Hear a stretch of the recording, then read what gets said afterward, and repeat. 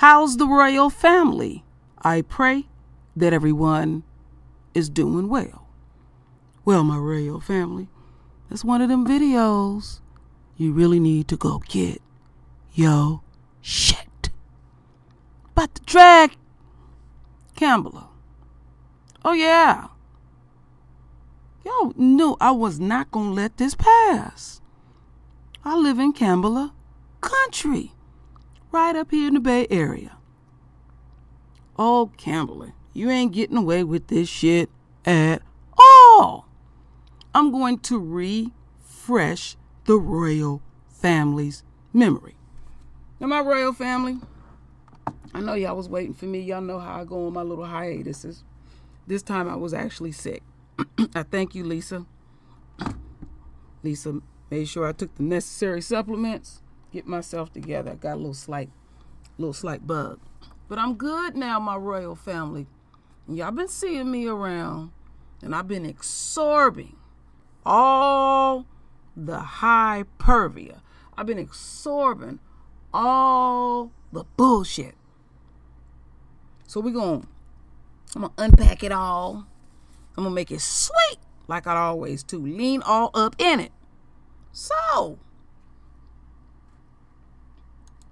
we are not surprised at all, my royal family, by Sleepy Joe's pick. It's like, pick your poison. It don't matter one way or the other. Both of their records is one and the same, slimy. Especially when it comes to making sure that black men continue to be incarcerated.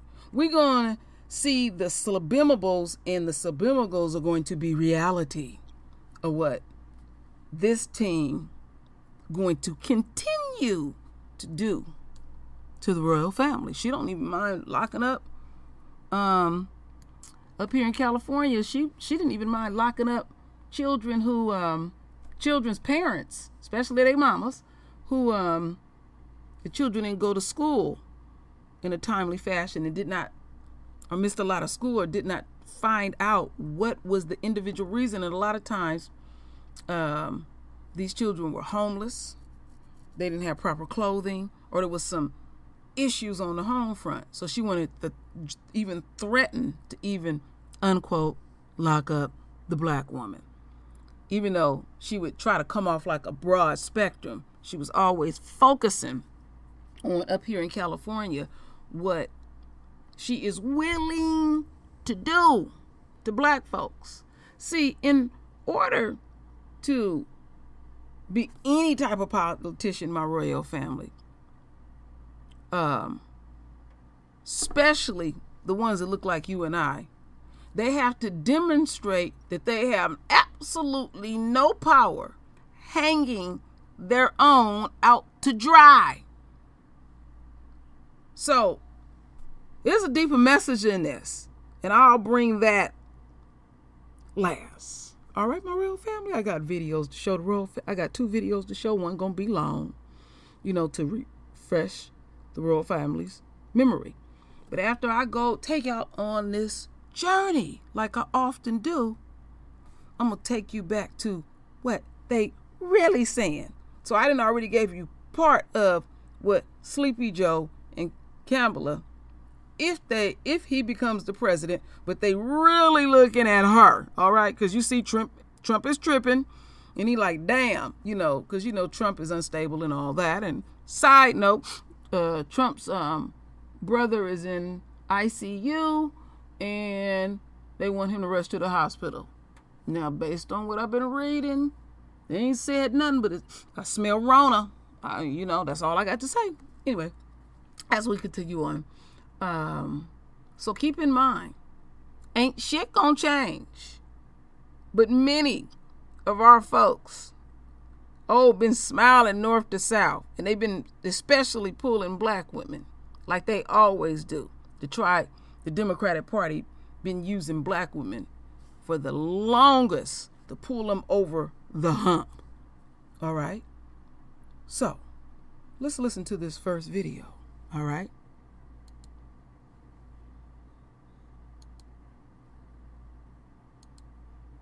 Well, as Senator Kamala Harris rises in the early presidential polls, she's facing increased scrutiny over her record as a prosecutor in California.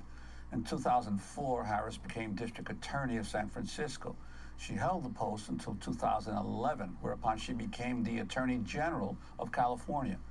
We're joined now by Lara Bazelon, a professor at the University of San Francisco School of Law. In January, she wrote a widely read article in the New York Times titled, "Kamala Harris was not a progressive prosecutor." Bazelon wrote, quote, "Time after time, when progressives urged her to embrace criminal justice reforms as a district attorney and then the state's attorney general, Ms. Harris opposed them or stayed silent. Most troubling, Ms. Harris fought tooth and nail to uphold wrongful convictions that had been secured through official misconduct that included evidence tampering, false testimony, and the suppression of crucial information by prosecutors." Lara Bazelon joins us now from San Francisco. Thank you for joining us, Professor Bazelon. Can you start off by going through Senator Harris's record, starting with her being DA of San Francisco? Sure. So she was elected in 2004, and she took a pretty courageous stance initially in that she didn't seek the death penalty against a man who had been accused of murdering a police officer, and she did get a lot of blowback from that. Subsequently, she moved much more towards the center in many of her positions, and two things happened in her tenure as DA that I think are worth mentioning. One is that there was a big crime lab scandal whereby there was a lab technician who was using the drugs rather than testing them.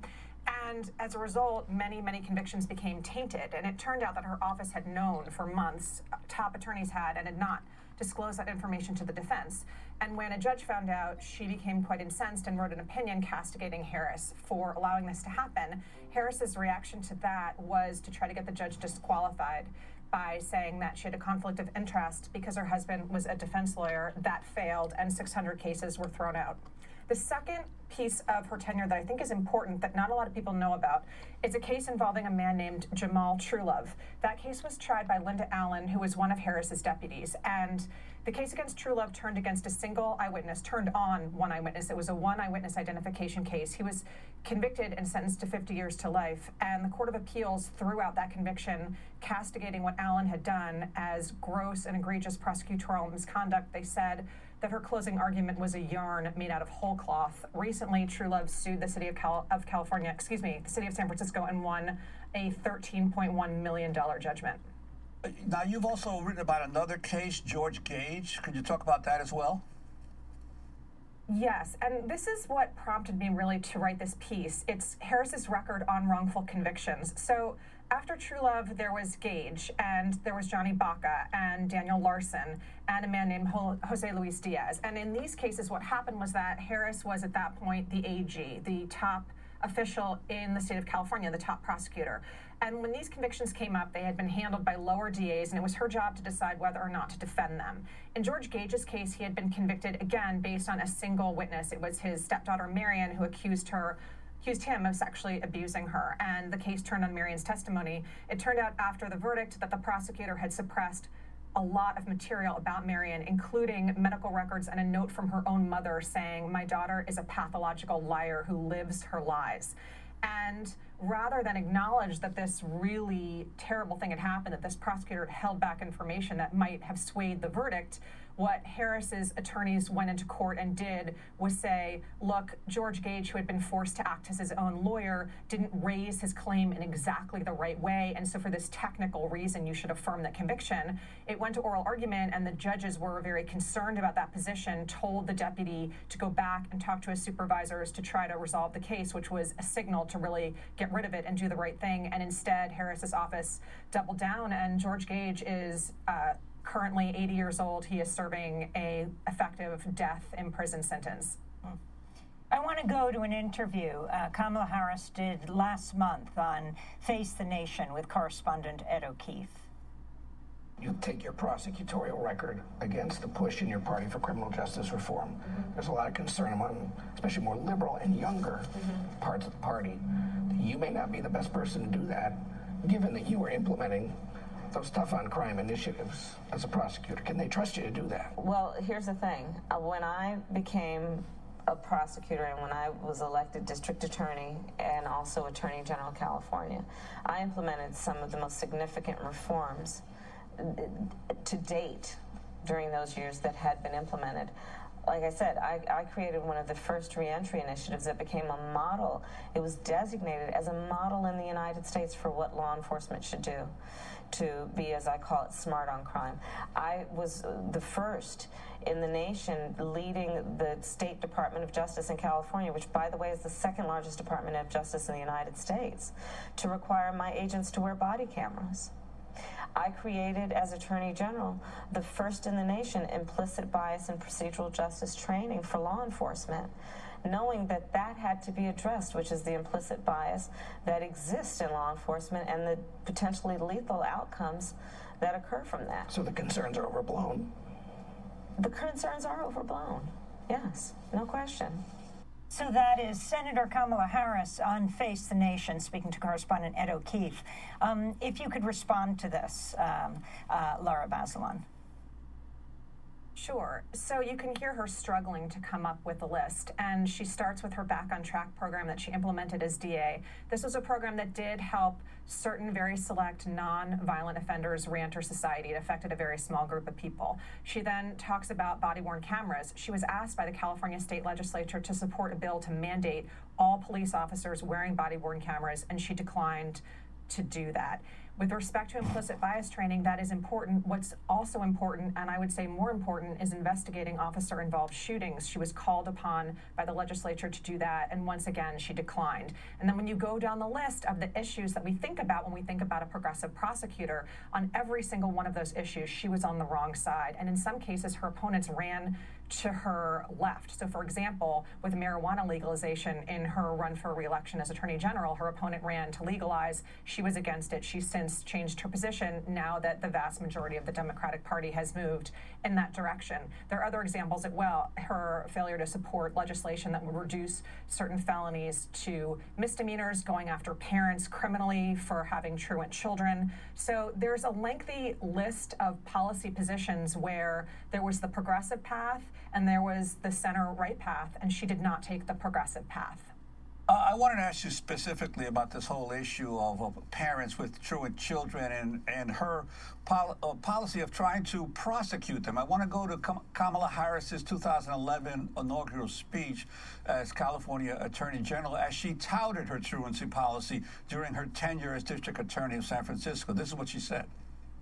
We know chronic truancy leads to dropping out, which dramatically increases the odds that a young person will either become a perpetrator or a victim of crime.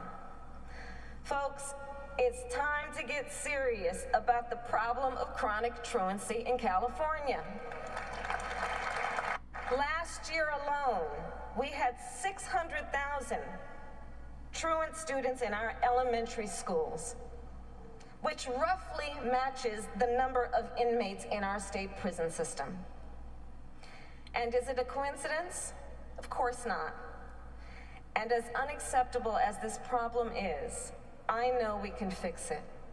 In San Francisco, we threatened the parents of truants with prosecution, and truancy dropped 32%. So we are putting parents on notice. If you fail to take responsibility for your kids, we are going to make sure that you face the full force and consequences of the law. So that was Kamala Harris in 2011. What exactly did she do as DA in prosecuting parents? So what ended up happening was that, and this actually took effect after she left and became Attorney General, prosecutors then had the power under this law to prosecute parents for a misdemeanor for being essentially responsible for their children missing numerous days of school. The idea being that they would be scared into making sure that their kids actually did attend school, and some parents were in fact prosecuted. And the pushback about this, I think, was on two fronts. One, it disproportionately impacted communities of color and parents of color who were basically more often targeted by this law than people who were white. And two, this idea that removing a parent from the home or subjecting them to criminal prosecution would be a tool to really sort of reknit a family, which I think is very questionable. There are a lot of things going on when there are truant children, including poverty, drug use, different issues with kids, and it's just not clear to many people who work in the juvenile space that the right answer to that is to criminalize the parent's conduct. And has she responded since? I mean, that was a clip in 2011. Now that she is running for president and her record is being questioned on a number of these issues. Well, I mean, that to me has been what's been frustrating, is that I don't find her responses to be responsive to the questions that she's being asked, and I don't feel oftentimes that she's being asked the hard question. So the Face the Nation clip is kind of the perfect example where she's thrown what I think is sort of a softball and then responds by ticking off a couple of accomplishments that when you look at them in the bigger context actually aren't that progressive. And so part of it is that she hasn't been pushed directly to answer for truancy, for George Gage, for Jamal Truelove, for marijuana, for opposing testing in Kevin Cooper's case. I mean, she's not getting those questions, I think, directly and forcefully enough. But then also, disappointingly, I think she hasn't reckoned with it and said, look, I am responsible for those decisions. She has said more broadly, the buck stops with me, I was the head of my office. But she needs to take that next step and acknowledge these specific things that she did and reckon with that record. I want to go to Senator Kamala Harris speaking to reporters in January as she announced her candidacy for president. Senator Harris was asked about her role in defending the California Department of Corrections efforts to prevent transgender prisoners from getting gender reassignment surgery. I was, as you are rightly pointing out, the Attorney General of California for 2 terms, and I had a host of clients that I was obligated to defend and represent, and I couldn't fire my clients. And there were, unfortunately, situations that occurred where my clients took positions that were contrary to my beliefs. And it was an office of a lot of people who would do the work on a daily basis. And do I wish that sometimes they would have personally consulted me before they wrote the things that they wrote? Yes, I do. But the bottom line is the buck stops with me. And I take full responsibility for what my office did.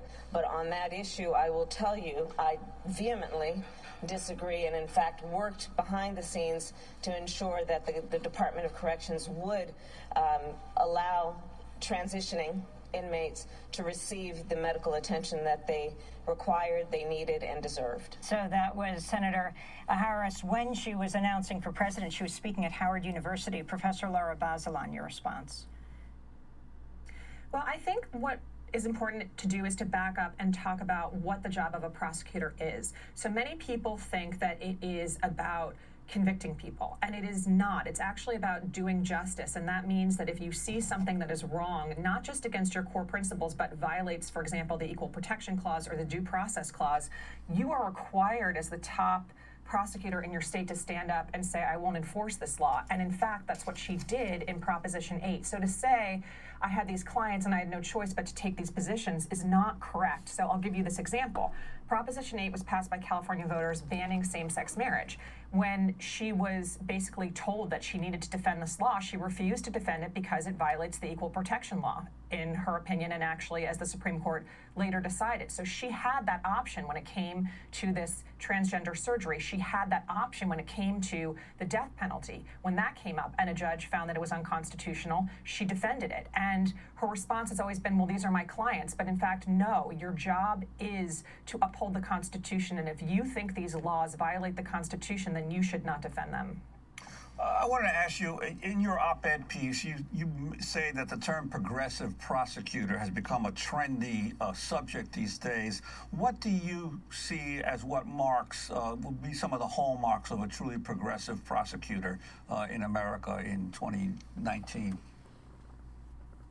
So you're right, it has become this real buzzword, and we just saw last week with this insurgent campaign of Tiffany Caban in Queens. This is someone who's 31, a queer Latina, a lifelong public defender, never prosecuted a case, and she ran on a platform of dismantling our system of mass incarceration, decriminalizing certain crimes, not prosecuting certain crimes, ending cash money bail, which is essentially a criminalization of poverty because it says to people whether you can get out or not doesn't really depend on anything other than your ability to pay, which means a wealthy person can be free and a poor person has to stay and languish in jail while their case goes forward. So progressive prosecutors, they run on those platforms, and they also run most importantly to me, on a platform of we are going to correct wrongful convictions. And when people are suffering and dying in prison and they are innocent or they are wrongfully convicted because of corrupt official misconduct, we are going to uncover that. We are going to go to court and we are going to do the right thing and undo those convictions. So it's a laundry list of policy positions, and they are brave and they are new in our system because we've had for so many decades people running on who can be the toughest on crime. But a lot of Americans are getting really fed up with that because it's expensive, it's ineffective, and it's unjust and racist. And so these new prosecutors are embracing reform, and they are running and they are winning on that platform. Laura Bazelon, we want to thank you for being with us, professor at University of San Francisco School of Law, director of the school's Criminal and Juvenile Justice. Well, my royal family, y'all got a sample of what's going on in California.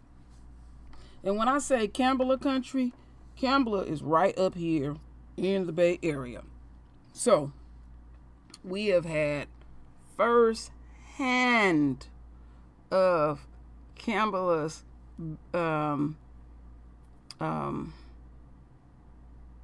war on the royal family and prosecuting them, and also she has demonstrated that when I was in my introduction, she has demonstrated that she is committed 1,000% to continue to incarcerate black men at all costs. And she has even mentioned if they let too many prisoners out, then they don't get that free labor. That came out of the horse's mouth, and I should have put that video up, but it's too late.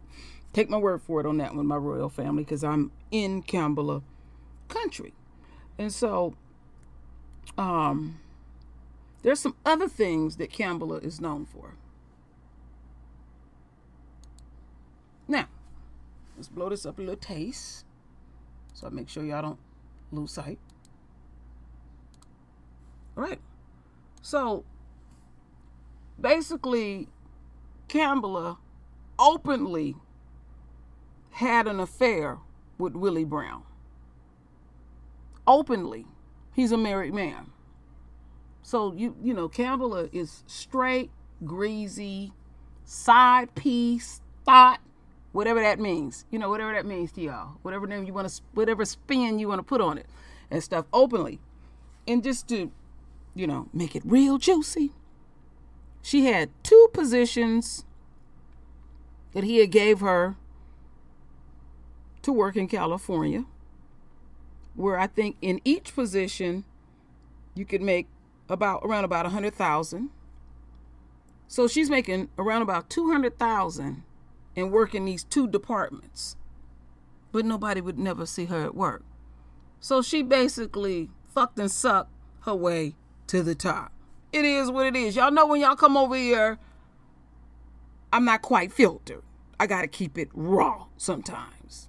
So, you know, it's subject to be some carpet burns on girlfriend's knees, elbows, and back. All right? You know, she might even had to get a new, you know, weave and all of that because maybe homeboy knocked it out. You know, it is what it is, my royal family. So, you know, I thought I would add that in. Now, since she has elevated, she don't know Willie Brown no more. She act like when he show up, she don't see him because, you know, she got a new flavor. So now she's playing like she ain't married to this dude. A lot of people don't know this. This is like, you know, she don't put that out forth. I don't know what her thing is, but we know Kamala live right up here. I have to do this. I have to do this. I have to make sure that, you know, the royal family know what's really going on. And I'm obligated, Kamala, because, you know, I'm right here. We kind of close to the same age. I ain't lost sight. And, you know, I ain't knocking an older man. But at that time, you was like somewhere up in your 20s messing with this man. And he's still married.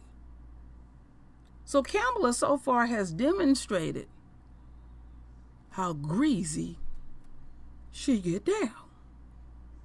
And I have often said, when you see black folks in higher and higher, what the enemy deem as higher positions, they have demonstrated, again, they have demonstrated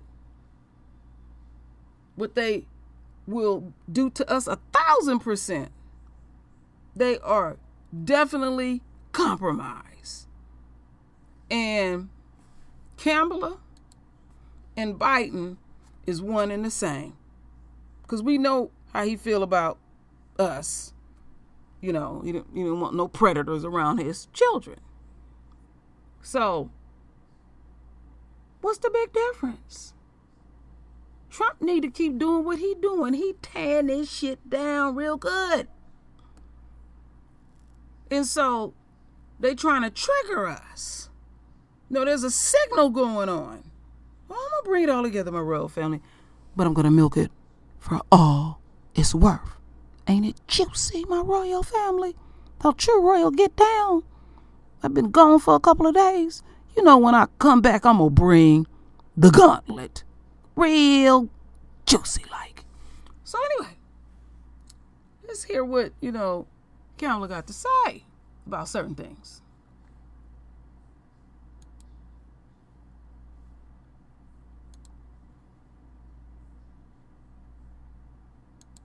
Do you support reparations for black people?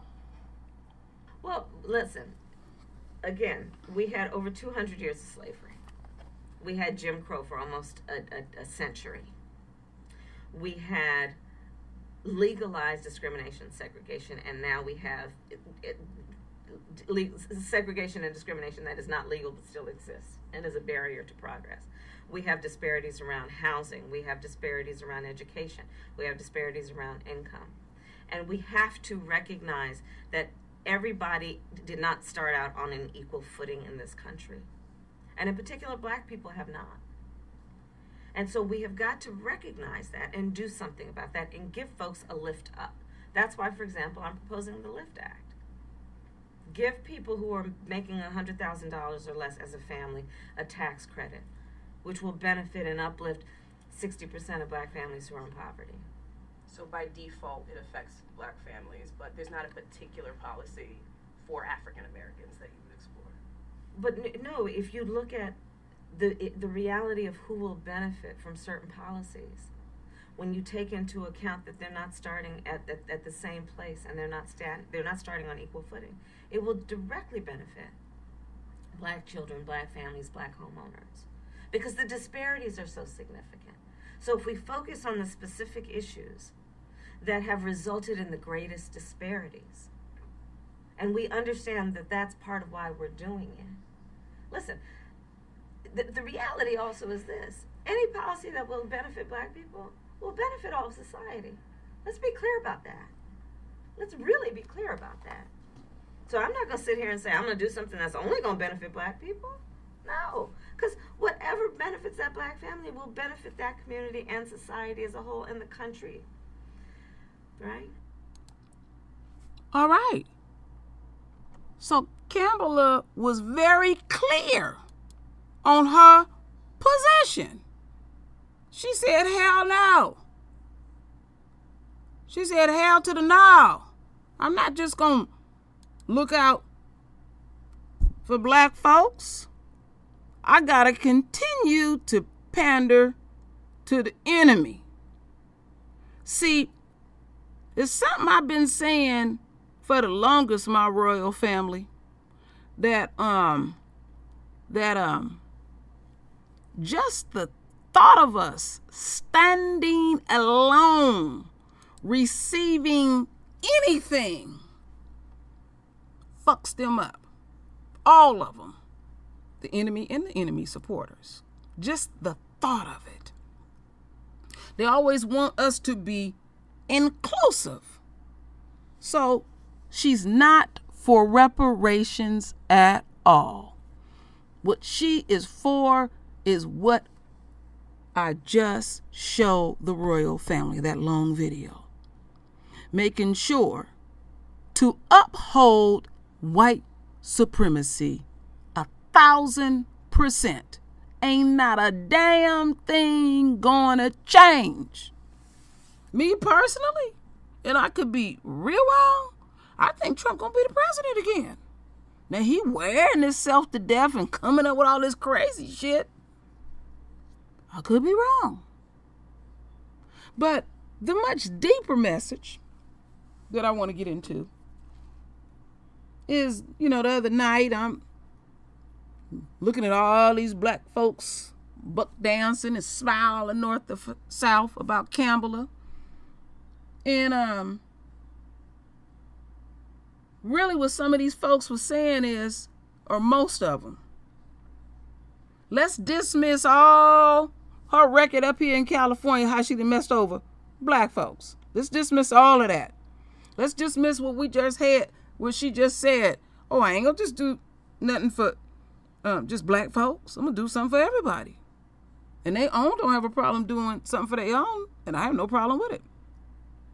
What they are really saying, my royal family, is that having Kamala Harris elected as vice president, and then they looking at her as president, because Sleepy Joe I don't know, he kind of wobbly on his feet, that she could possibly become president, that she would be our reparations. And we should just be overjoyed that she's up there upholding white supremacy. I'm telling you, my royal family, that's just how true royal look at stuff. Am I tripping? Yeah, I stand to be corrected. It's like, let's dismiss all that and let's just be utterly happy that she just up there. And we gonna forget about all of this. And this is who she laying with at night.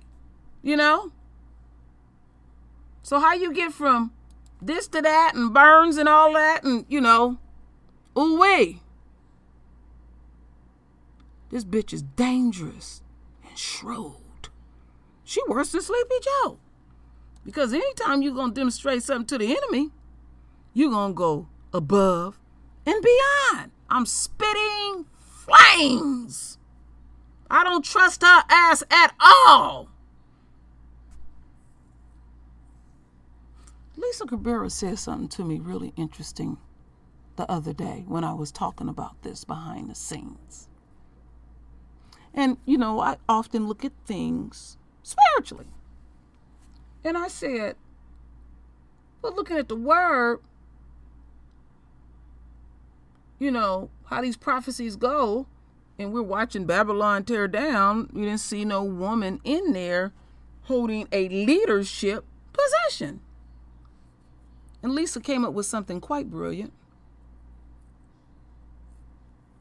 And I may not be saying the words verbatim, Lisa, but it was along the line of, she's a representation.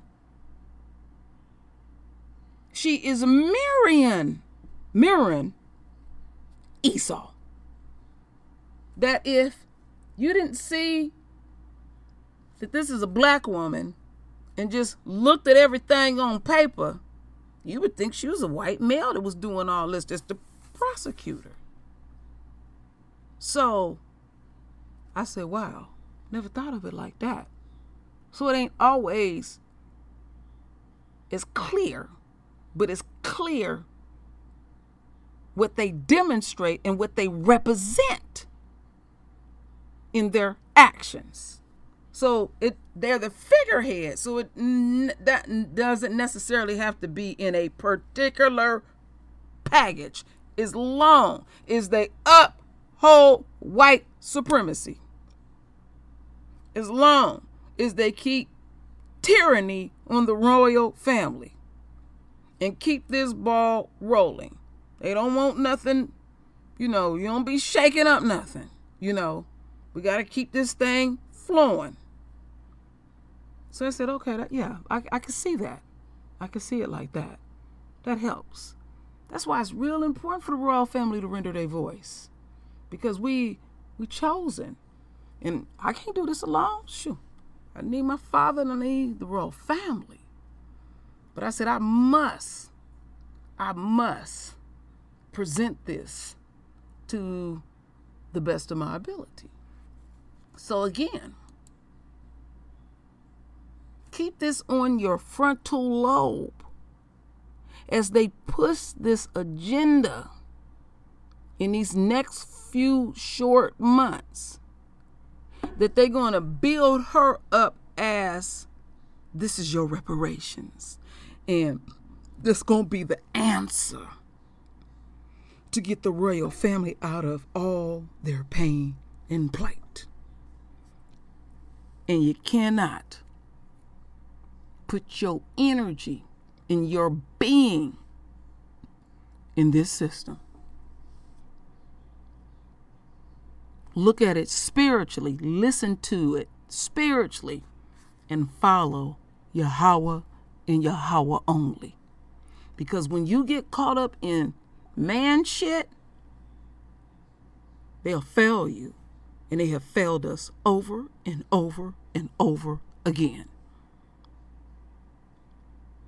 They cannot make us richer than nations. But that does not mean to give up the spirit of ADOS. We must keep pushing that agenda to keep them uncomfortable, because they really want us to shut the hell up. Oh no, it don't work like that. So we supposed to just dismiss everything, all the atrocious things that y'all are doing to us every millisecond as I speak. So Kamala, you ain't fooling us at all. Sleepy Joe, you ain't fooling us at all. So far as I'm concerned, they can leave the piece of shit that they got up there doing what he doing. Like Farrakhan said, this joker be president, he gonna take this country into abyss. And Trump is doing an excellent job. So this is what I need the royal family to do. Render your voice with your beautiful divine words. And it's always, my royal family, I thank you for your love. I thank you for your support. And with that said, Ashe.